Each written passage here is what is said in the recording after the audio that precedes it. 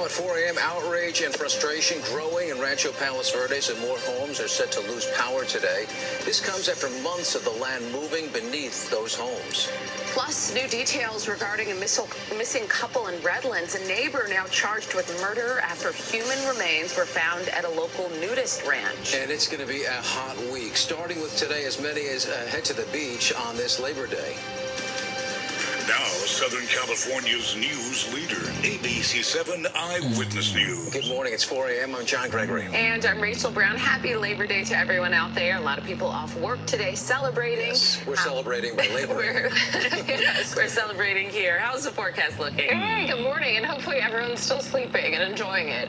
It's going to be warmer today. So today's going to be the warmest of the holiday weekend, but boy, oh boy, are we in for some heat this week, and I'll show you on the maps in just a little bit. I just want to show you today's probably going to be the last morning that we will see much of a marine layer that's inland, and you can see it's not much from downtown LA. It is just a little patchy in terms of the cloud coverage there. And then as we take you down into Long Beach, you can see it's a little overcast. We do have some fog, not too low lying from this shot. It's about 68 degrees in Long Beach. Those temperatures, they've stayed warm overnight, and we can get used to that because as we